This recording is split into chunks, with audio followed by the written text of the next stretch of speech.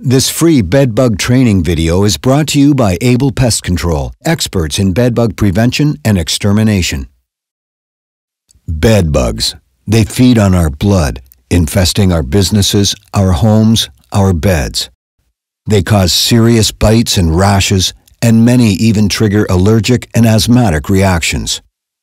100 years ago, 1 out of every 3 houses was infested.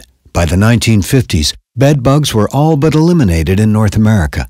But now, bedbug infestations are increasing at an alarming rate year after year. Facility management is under increasing pressure to prevent and eliminate bedbugs. In the U.S. today, residents are suing for $300,000 for bedbug bites and winning. Why are they back? Why can't they just be exterminated? There are several reasons. 1. Older, highly effective pesticides such as DDT helped eliminate bedbugs years ago but are now restricted due to their health and environmental impacts. 2. Many of today's bedbugs have become resistant to our remaining control products and are highly mobile. 3. Increased international travel has helped bedbugs spread through people, their luggage, their clothes, and their furniture. 4. Lack of public awareness and training lets bedbugs spread throughout facilities before action can be taken. Prevention and prompt identification are the most important steps to keeping your facility bedbug-free and protecting your company from bedbug-related lawsuits. Today, you will learn your part in keeping your facility bedbug-free through constant observation, inspection, identification, notification, and control. Chapter 2. Identification and Detection of Bedbugs. Bedbugs are wingless insects about 4 to 5 millimeters long. They're brown or red-brown in color and are fast runners. Female bedbugs can lay up to 5 eggs per day, taking only 5 weeks for hatch nymphs to grow to maturity. Small bedbug problems will grow out of control very quickly. A bedbug's mouth is especially adapted to pierce skin and suck blood. Bedbugs respond to the warmth and carbon dioxide of humans, their favorite meal. Most blood feeding occurs at night, and they generally seek shelter during the day and become inactive while digesting the blood meal. A bedbug can survive up to 1 year without a blood meal. Bedbugs are most often found on bed frame joints, within mattress seams, on the back of headboards, etc. Often a visual inspection of these areas will be enough to find bedbugs. They can also hide in electronics, behind walls, in luggage, or even a pant leg. This makes it very difficult to exterminate 100% of them. Bedbug infestations can often be identified by blood-spotted sheets. While they prefer feeding on your exposed face and neck, they'll often feed under the sheets, leaving small blood spots. These are important signs not to go unnoticed. While changing sheets, inspect them for blood marks. An infested room might have a sweet, musty scent to it. If you notice an unusual smell, inspect the mattress and headboard area. Look at the sheets for blood spots. Noticing or getting complaints of bedbug bites is another sign you can identify if you know what to look for. Victims are often not aware they are being bitten. Bedbugs inject anesthetics and anticoagulants with one injected tube, and blood is extracted from a second tube. Bites may appear individually or as clusters. They can feed on any exposed skin such as arms, legs, face, and neck. The bites may take days to appear after the victim has been bitten. Identification and detection of bedbugs. Chapter Review. Bedbugs are red to red-brown in color and about 4 or 5 millimeters in size. Do regular visual inspections. Look for blood-spotted sheets. Listen for complaints. Chapter 3. Bedbug Prevention. Prevent infestations by having a bedbug program where everyone follows correct protocols and understands their role. If we identify bedbugs early and act fast, they will not have time to populate and spread throughout the facility. Ensure everyone has been trained on bedbug identification and protocols. Make certain everyone is aware of the location of your bedbug logbook. Inspect all used mattresses, furniture, or equipment before it comes into the building. If you find a bedbug, refuse entrance of the item unless it's treated by a pest control professional. Focus especially on used mattresses, box springs, and beds. If you've received a new long-term tenant, inspect the room 2 weeks and 4 weeks after their arrival. If they have introduced bedbugs into your facility, this will allow you to identify the problem before it gets out of control. Have a random selection of rooms inspected each month by your able technician. You'll be provided with an inspection report for each room. This increases the likelihood that an infestation will be caught in its infancy. Your technician will keep these in your bedbug logbook for documentation of your complete bedbug program. You may one day need to provide proof in court that you had a comprehensive bedbug program, so documentation of all your actions is critical. Box spring and mattress encasements prevent the spread of bedbugs. Since these are bedbug proof, any living bedbugs are sealed inside and eventually die. This dramatically reduces hiding areas for bedbugs and prevents the throwing away of expensive mattresses if an infestation is located. Bedbug prevention. Chapter review. Ensure everyone is trained in bedbug identification and response protocols. Maintain a bedbug logbook. Inspect all used furniture before it's brought into your business. Have a random selection of rooms professionally inspected each month. Chapter 4. Bedbug Emergency Procedure. Act immediately if bedbugs are found. Either notify your supervisor or contact Able Pest Control. In case of a bedbug infestation, act quickly. Locate your logbook for this infestation checklist. Remove tenants or guests from the room immediately. Close the door and do not allow entry until your technician has arrived.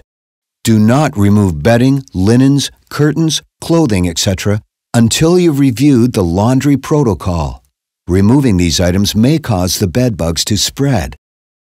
If a tenant's personal belongings are present, place clothing and luggage in a plastic bag, tie shut, and leave in the room if possible. This may protect them from infestation. Call immediately to reduce the chance of spreading. The Able Bedbug response includes inspect the room and adjacent areas in rooms where bedbugs may have spread. This will include rooms above and below and adjacent rooms on the same floor. As bedbugs travel very well, these rooms are at risk. Install additional monitoring devices such as climb-up interceptors or mechanical monitors. Inspect the luggage and belongings that were isolated and advise as to further treatment if needed. Bedbug Emergency Procedure. Chapter Review. Take immediate action. Quarantine the room. Contact Able. Chapter 5. Infested Laundry Procedure. You can imagine that an industrial laundry facility is an excellent way for bedbugs to travel throughout your building. Bedbugs are very tough. They can survive many laundry processes or travel around your building in laundry carts. Proper laundering is critical to eliminating bedbugs and preventing their spread. Prior to removing any laundry from an infested room, tie it in a garbage bag, then place it in a second garbage bag and tie. This double-bagged approach will prevent the bedbugs from getting out. After you've put the laundry in the wash, dispose of the bags right away in an outside garbage container. Immediately do a personal inspection to ensure no bedbugs have landed on you. Special bags are available that you put right into the wash and they dissolve, reducing the risk of contamination. It is necessary that all garments be laundered in hot water, greater than 60 degrees Celsius or 140 degrees Fahrenheit. Or place laundry into a dryer on the hottest setting, greater than 40 degrees Celsius or 104 degrees Fahrenheit, for a minimum of 30 minutes. The dryer must be capable of reaching a temperature of greater than 40 degrees Celsius to kill all stages and not be loaded to more than 50% capacity. Laundered items must remain out of the treatment area during service. Clothing and fabrics associated with beds and sofas cannot be treated with pesticides due to the prolonged contact with skin.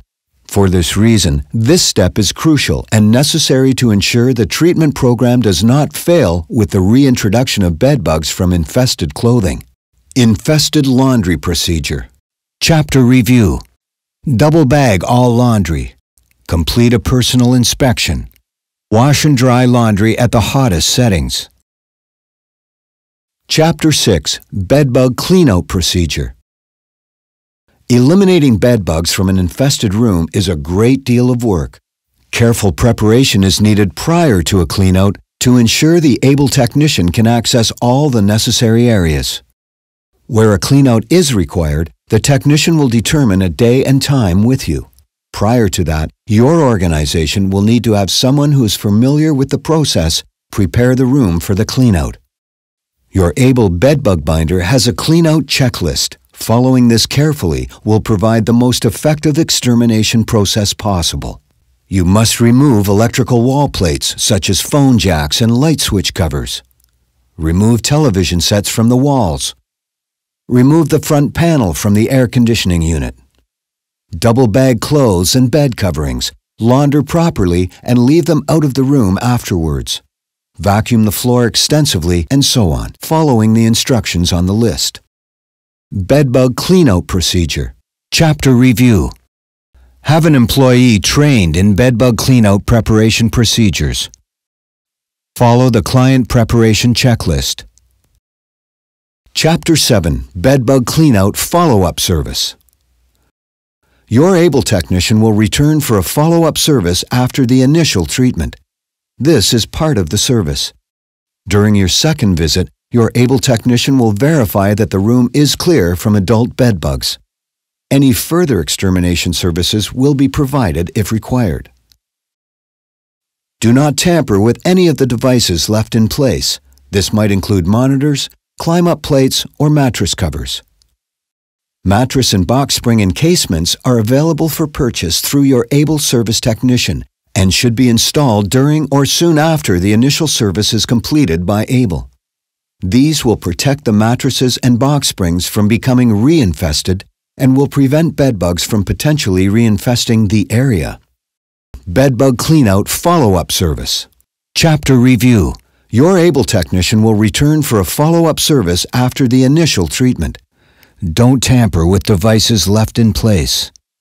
Install mattress and box spring encasements. Chapter 8. Wrap-up. The new reality is that we must protect ourselves, our customers, and tenants from bedbugs. Each of us must make certain we're trained and on the lookout for bedbugs every day. By preventing infestations and acting immediately when bedbugs are identified, we can protect our tenants and ourselves. Inspect incoming used items, especially mattresses and beds, prior to moving them in. Be on the lookout for signs or complaints of bedbugs. Have a random selection of rooms inspected each month by able as part of your documented program. Keep your bedbug logbook on hand to verify you have a program. If bedbugs are found, quarantine the area and follow this procedure as outlined in your bedbug binder. This will include proper laundering and bedbug cleanout preparation. Thank you for listening. Let's all work together to keep your facility free of bedbugs.